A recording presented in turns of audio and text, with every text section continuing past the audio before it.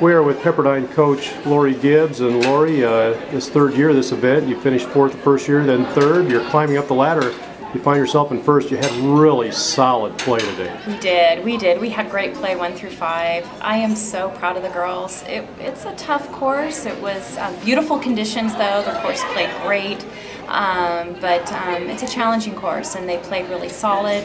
They really struck the ball well. They were hitting the greens. They were making the putts, and we're really happy with our play today. You also have to be really excited at the end of the day when everybody was getting sort of tired. Everybody was starting to drift into positive territory, and all of a sudden, the last couple of holes, you got a couple under, so you brought it back. We did. I mean, we made a few birdies coming in, and after a long 36-hole day, and the fact that they were still grinding at the very end really means a lot, and we could hold on to first place. I think another thing, and again, we talked about the consistency, but you really only had one we would call it a racer round today, and I mean, you just did 1 to 5. You just didn't have many double bogeys. Right.